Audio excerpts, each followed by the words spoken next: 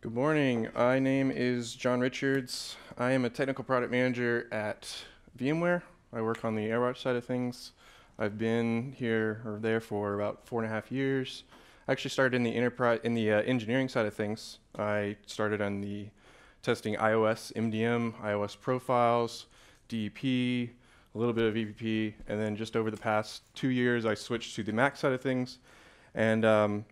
And then about a year and a half ago, I switched to the product management side of things because Mac has been something that's been really interesting to me. It's been growing a ton in the enterprise space, and so it's been really exciting to be a part of building the product out. I am on Slack. You might recognize my Hobbs avatar. It's my favorite comic growing up. So my name is JR. I have a Twitter that I'm not really good at using. I need to continue to get better at, but that is my handle. If you want to tweet at me, I'll check it every few days or so. So let's get started. As we've seen today, this whole week, WWDC last month, our world's changing underneath our feet, right? Imaging is dying. You got all these new MDM workflows that need to be, being used. Apple is talking about this golden path of MDM. But it's not just the platform that's changing, it's also our workforce that's changing. Our users are becoming more mobile than ever. They want to work from Starbucks, they want to work from home. Maybe they want to use an iPad Pro, or maybe they want to use a PC. Maybe they want to do a lot of work from their iPhone. So having that mix of access to resources, the identity management, also in a way that's secure that allows them to branch outside their corporate printer is really important. And so something that we've noticed in the industry just over the past year and a half is this huge movement towards user experience. So having this clean user experience that gives a lot of transparency to the user, lets them know what's going on the device when management's being applied, gives them that feeling that it's not Big Brother watching them, Big Brother trying to lock them down and restrict them from doing their work. Because if they have that sense of feeling that they're being watched and they're being super managed, then they might not be so productive. They might want to try to circumvent those tools, remove them off the device, and that's not good from a security perspective, of course. So there's been a trend in designing these kind of custom DEP workflows or custom enrollment workflows, Splash Buddy, DEP Notify. Some of you might be familiar with that. Those have been really awesome in helping people bridge the gap so far. But even while going through this process of designing these workflows, like I said, the platform is changing underneath our feet, and something like this happens, right? So that kind of throws a wrench in everything, and have to take a step back and evaluate how we're designing these workflows and how we're designing the architecture of our management, so that things like this can seamlessly go through. So MDM has been around for many years now. It shipped with, I believe, iOS 4 in 2011, but on the macOS side, it's been kind of slowly being iterated over time. In 2011, they added a few commands, security-related, VPN and device wipe and locking the device, but that wasn't enough for people to start pushing enrollment profile. So Apple's been iterating over time. They added DEP and VPP in 2013, and that was something that was really heavily used in the iOS space, not as much in the Mac space. They added the ability to do package installation, which a lot of vendors started using to push out their own agents, but nobody really had it extended for any additional apps. And then they started adding kind of some more OS level features like account creation, OS update management, etc. But it wasn't until last year with APFS that things really started to get interesting, right? And APFS brought a lot of great things like performance enhancements, security enhancements, but the main thing I think affects a lot of people in this room today is that we would find out that imaging is going to be really challenging. It's not necessarily impossible, but getting firmware on the device and being able to image it afterwards it's not something that's very easy. And with the T2 chip in the devices now, it's becoming extremely hard, if not impossible. And then at the same time, if you did have an MDM, maybe you had to deal with something user-approved MDM, user kernel extension loading. So all of this is really changing quickly, just in the past year. And so what's important is that you have to really kind of rethink the way that you're doing things in this modern management paradigm.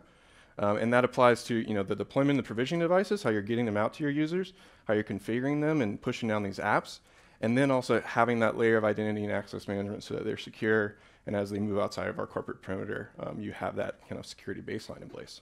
So To reiterate that, it's important that MDM is going to need to be in the core of everything you're doing, right? That's going to need to be the baseline of the devices to attest to make sure that it's secure.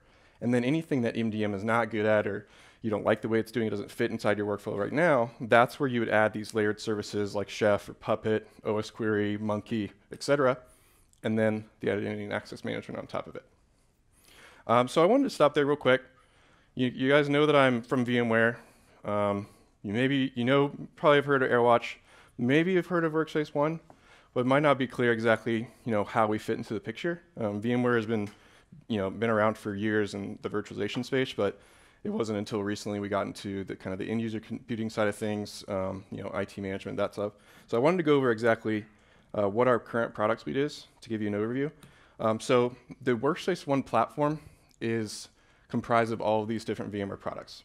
So when it comes to the Horizon side of things, that's for virtualizing apps and instances, and that's something we've had around for a while.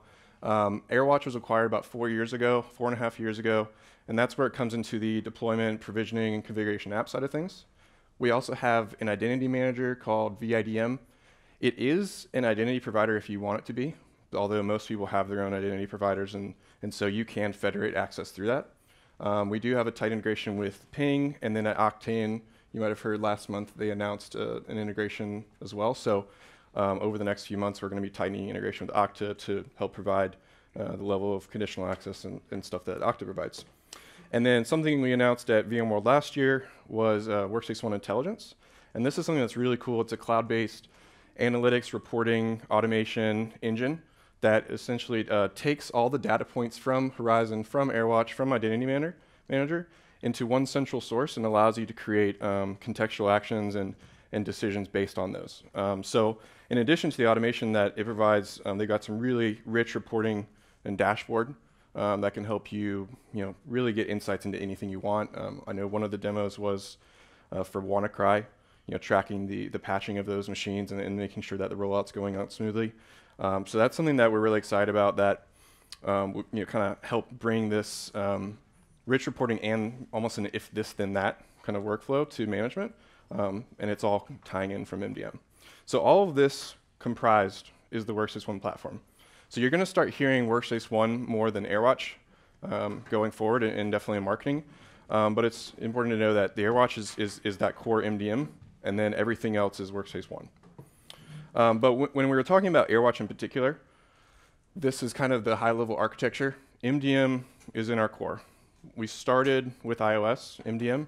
That was kind of one of the very first things that AirWatch was started on. So implementing the MDM protocol for iOS, it made it really easy to start extending that to macOS. So we support probably 95% now of what macOS MDM can do today. We support per user MDM, also allow you to do per user MDM if you're on the, still using network users. You can do that. So what's important to note is it doesn't require the agent to be managed. MDM is first, and then you add the agent on top if you want to add the extra capabilities that we provide in the agent. And then if you also, we have a VMware tunnel. This is a per app VPN tunnel that we've had for a few years now. It was mainly used for tunneling Safari, but as we all know, most people are not using Safari as their primary browser, although it's getting a lot better these days. But Firefox, Chrome, et cetera, those couldn't be tunneled. So just in the past 2 months, I think 2.5 months, we released a new version of VMware Tunnel that allows you to do per app tunneling on any third-party app. So that's something that's been really cool. We've been seeing some cool use cases like tunneling terminal or remote desktop without having to have that full device, VPN on top. And so, but even then, if you don't like, how our agent's doing things, or it doesn't provide enough flexibility for you, if you need more than that, that's where you would add these, additional layered services like Chef, Puppet, OS Query, Nomad, etc. So we're trying to design this architecture in a way that, MDM is always going to be our rock solid base. We'll add extra functionality to the agent on top. We'll have our VPN tunnel, and then anything else you want to add can be easily extends.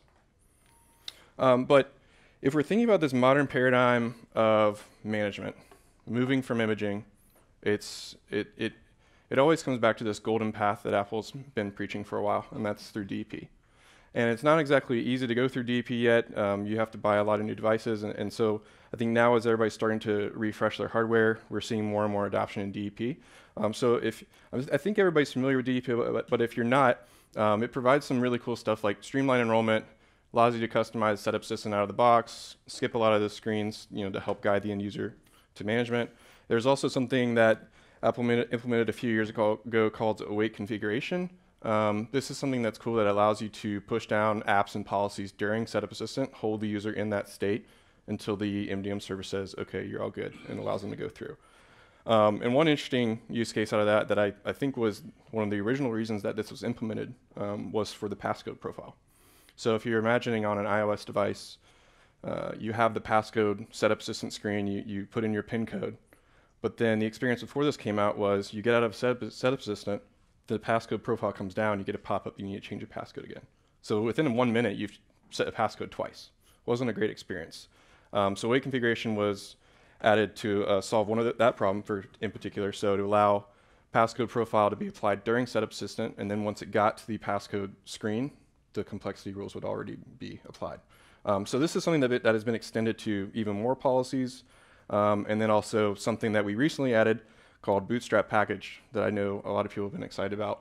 A lot of people also call it custom DP. And so during the await configuration phase, we've also added the ability to send down the install application command during this time.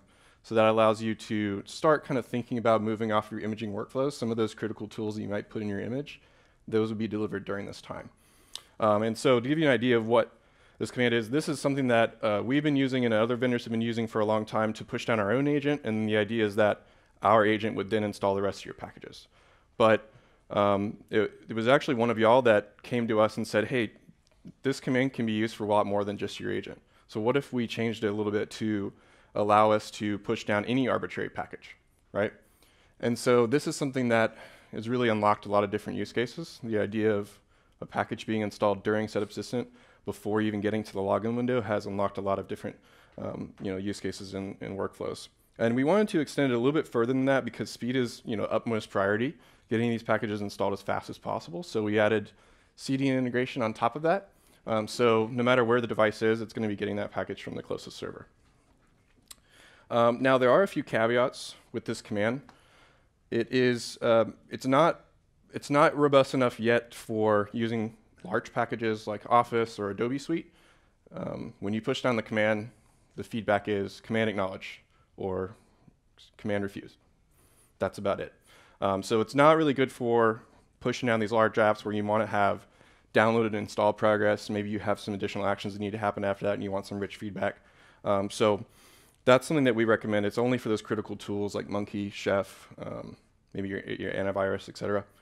But there's also another caveat in that sending multiple packages is a little bit unreliable right now. Now, that being said, in 10.13.6 and I think some of the betas, there's been some improvements around this command, and it seems like there's a lot more development happening. So I'm expecting to see this kind of tighten up. But in the meantime, Eric Gomez came to the rescue and he added a tool called Install Applications. Not too confusing, but that is a single package that runs a script that then pulls down all of his packages and installs them. And so that's been a great solution. That's going to help people bridge that current gap with the command. And so with this command, we knew that it was really powerful, yet also simple.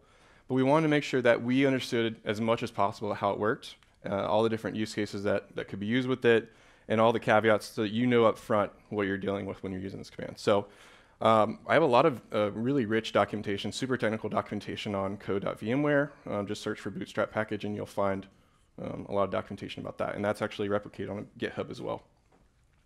But Bootstrap Package and installing things during Setup Assistant, that's not everything, right? You still need the rest of the apps. And so about 1.5 years ago, we started doing a deep look into our current software management framework, and we were hearing a lot of feedback about the different gaps with that. It wasn't really reliable. It wasn't robust enough for people's needs.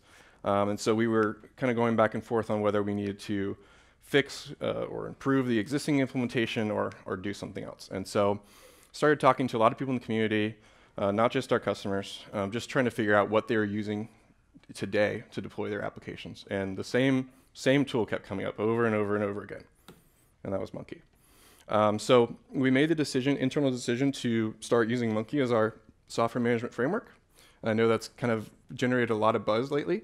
So wanted to kind of go into that. This is something that we have the first version out. It's available in AirWatch 9.3. So we're continuing to iterate on that. And so to give you a little bit more information about what we're doing, I wanted to go into a little bit more of a deep dive. So this is our architecture with Monkey on the client side. With our AirWatch agent, we have shipped a forked version of Monkey. That is actually, we wanted to make sure that we kept the power of Monkey. We didn't modify it too much and allowed it to remain as powerful as it is, but extending the functionality within DM and our agent. So we have a Monkey controller within the AirWatch daemon that is essentially setting up the catalogs and manifests locally. It's downloading the package, whether from the AirWatch server or the CDN, and then it's just running a managed software update, and Monkey takes care of the rest. So that's something that's been working really well for us, and some of the roadmap items we have are adding an auto package processor, optional installs, blocking applications, etc. So another little caveat about Monkey, we're currently on 3.3. We just updated that to 3.3. We started on 3.03 last year, and that's what we had for pretty much a whole year. But we realized that Monkey is turning over really fast. There's a lot of new features that are being added, bug fixes, etc. So we're now treating it kind of as an open source library such as OpenSSL, and we're going to be really mindful about that in our future releases to make sure that we're keeping up with Monkey. Another caveat is all of our applications are currently treated as managed installs. So I know that right now a lot of people are using unattended install or all the other different modes, but right now everything's a managed installs. It's been working pretty well for us so far, but we're definitely open to improving that. But the first thing we wanted to focus on was the package info keys. Our existing solution wasn't robust enough, especially for pre and post install scripts, verifying certain actions after the installation happened, and then uninstall scripts. So that was the first piece that we wanted to focus on, and then we added the restart actions. And then I know Monkey has a lot more additional level of scoping with conditions, so we have a freeform text box that allows you to extend that. And then the other portion of Monkey that everybody loves is Managed Software Center. And so that was something we pivoted a little bit, and we're using something that we call the Workspace ONE native app. So I'll go to that in a little bit, but this is an application that we have on all of our platforms. And so we wanted to have this unified experience so that if a user's using an iPhone or if they're using a PC or they're using their Mac, the catalog that they're looking at is showing the exact same resources across their devices. So I wanted to go into a little bit of a demo real quick. I have a video of the console configuration. Whoops.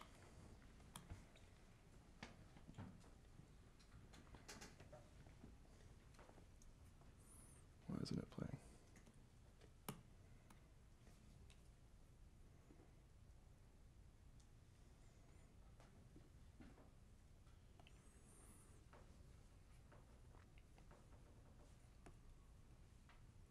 Sorry, one second. I'm trying to figure out how to start the video.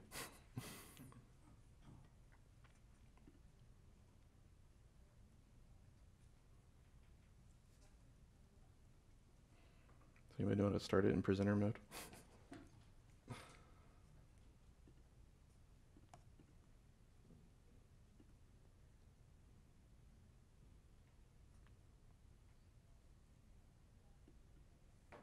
Stuck. Sorry, one second. Get a Mac.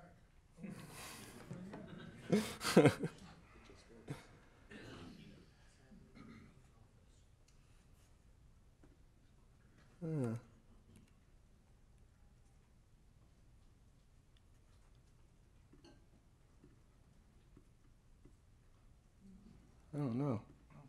It's like Back to the source. my video's disappeared.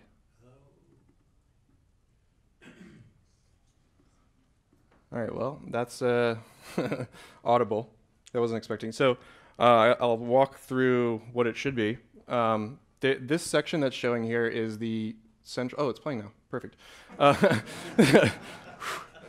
Yeah, all planned. So this section that I'm uploading the app to is where all of the different platforms also upload their apps. If you've ever used AirWatch before, you would upload apps in a completely different section of the console. It's really confusing to know where to go depending on what platform you're doing. So now we've unified the location of the console where you can upload this application. So when you start by uploading, say, .pkg, we will discover what type of package that is and then send you on your way on the MacFlow. So, but it's not just the package that's important, especially for Monkey. It's this package info file, and that has all the metadata about the package, the extra actions it needs to take, the things it needs to check for before it installs the app. So we wanted to kind of abstract out what Monkey's doing and give the option for someone who isn't maybe familiar with Monkey, they don't know exactly how to generate the package info file. So we created this GUI wrapper tool called the VMware AirWatch Admin Assistant. And so this is essentially just a wrapper for Monkey import.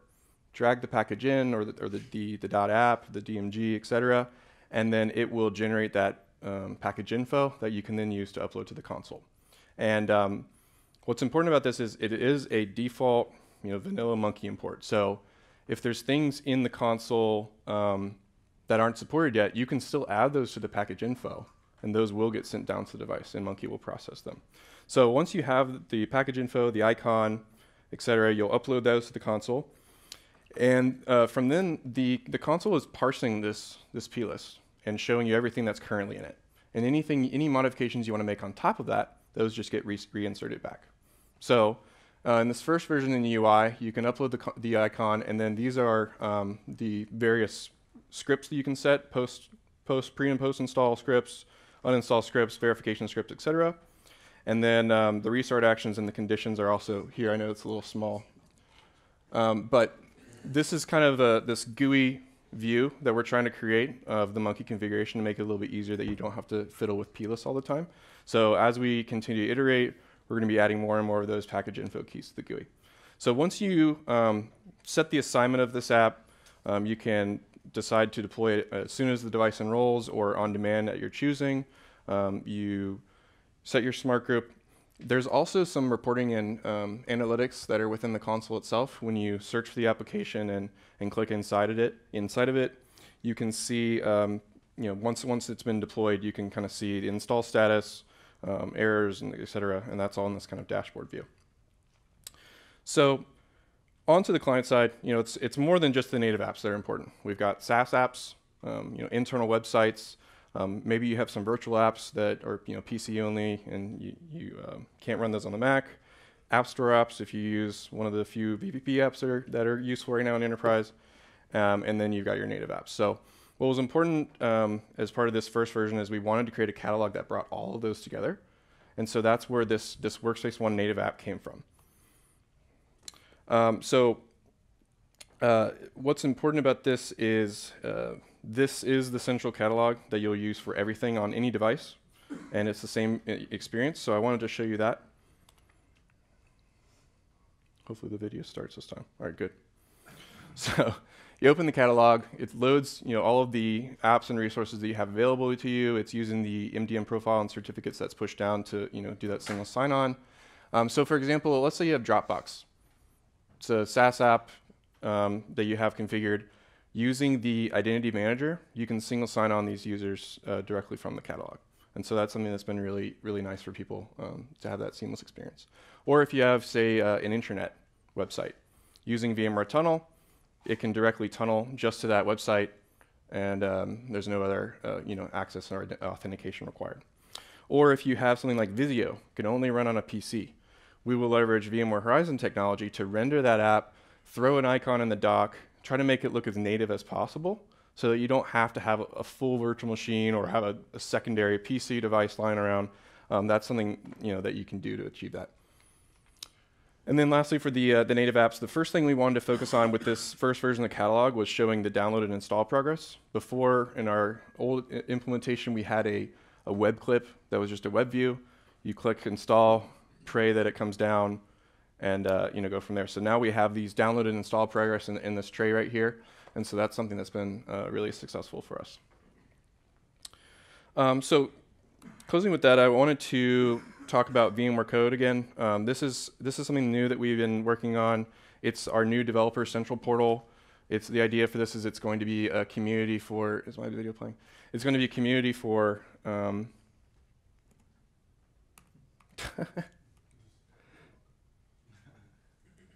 don't know the secret to get these things to start playing. There we go. Didn't get that last time. This would be our community resource portal for any kind of API scripts you have. There we go. Detailed technical documentation, etc. So this is where we want a lot of the integrations to live in this central source. And it's important to have these kind of resources, whether you use AirWatch or other vendors, because no solution can do everything yet, right? A lot of you guys have created some really cool tools and scripts that can extend what management tools can currently provide. And it's important to have a community to share with others to make sure that we're all creating the best solutions possible. So this is something where we have some macOS API scripts, custom attributes for gathering arbitrary values from the device. Like I said, the Bootstrap package documentation is in here. So this is something that we want to encourage people to check out to start looking for kind of more technical documentation and resources that maybe are not in our standard documentation. So I know this was kind of a short session. I really wanted to open up for as many questions as possible because I know we're kind of newer, at least in this conference. So that's all I had for now. I want to open up the floor for any questions you have.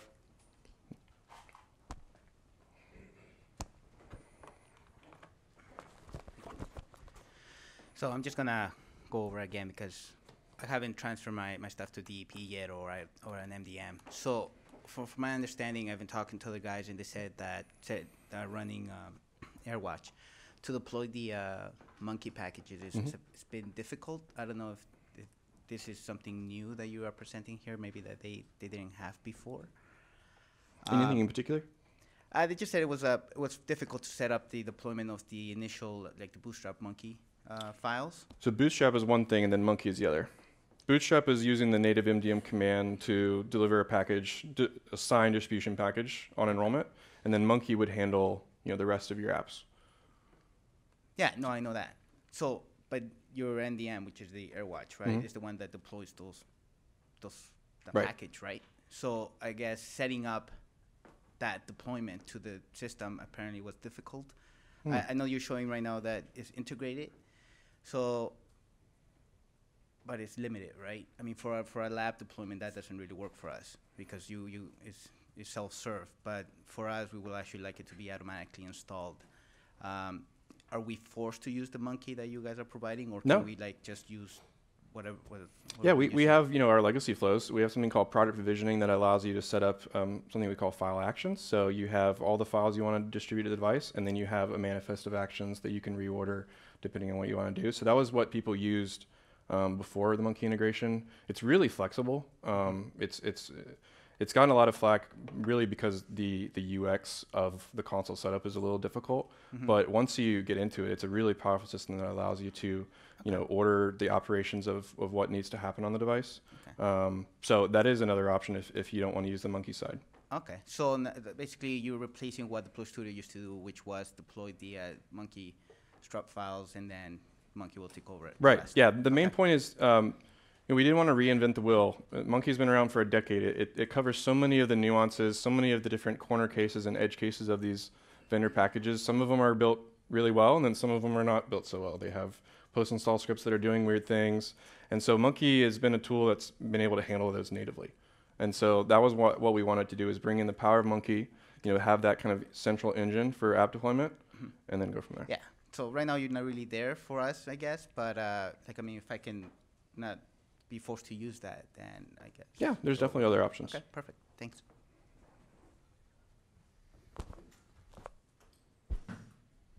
Hello. Hi. Glad you made it. Thank you. This looks really interesting, and certainly the integration with Monkey is a good thing. I've been trying to wrap my head around the changes that Apple is bringing in terms of those third-party things that we have come to rely upon. And there's been fear and trepidation about anybody that uses a launch agent, launch daemon, will no longer function. How does Monkey survive through that, through your envelope, if that's a word?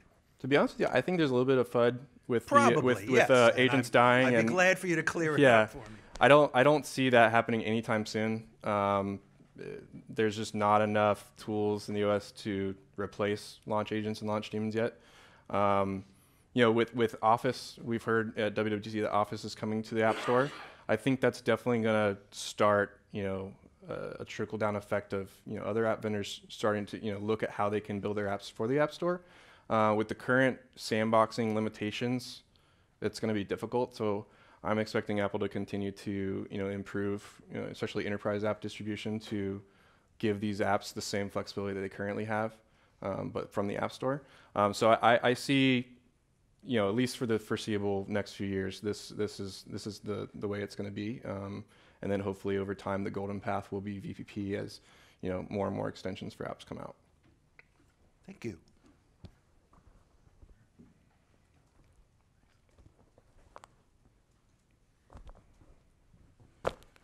I know you're probably not focused on Horizon. You mentioned it just briefly. Can you run native apps in Horizon?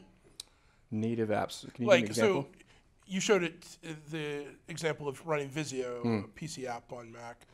I'm maybe thinking way outside of the box here, but could you run Mac apps remotely, basically, or in virtualization through Horizon? No, it's for Windows apps, and I think some Linux-based apps can be also done on it. But Okay. yeah, Mac apps need to be running on a Mac. Thanks.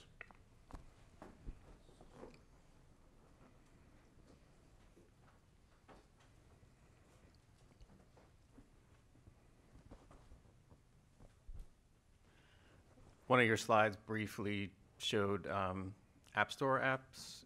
Can you talk more about how AirWatch handles that? Yeah, so by App Store maps, I'm talking about VPP in particular. I know for iOS, there is a way to do apps from the App Store without using VPP, but that's something that's not possible from a Mac side of things. So right now, that concerns just the VPP side. So like I was saying with him, I'm excited to see how VPP continues to grow, because right now there's, I think, OneDrive and a few other apps are the only ones that are currently being deployed through VPP. But as the app story begins to evolve, I'm hoping that more and more will be those native apps coming from the App Store. So from the AirWatch side, it's a similar mechanism of getting a VPP token. Mm-hmm. And it uses all the MDM hooks to push that application down. Okay. Actually, the install application command that Bootstrap package uses, it's the same command for VPP, just has different parameters in the command itself. Okay.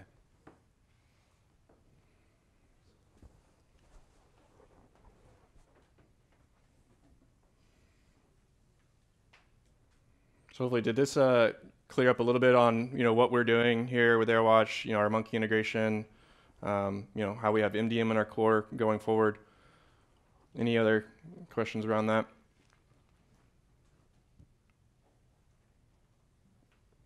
Cool. Get extra time back. Thanks, everybody.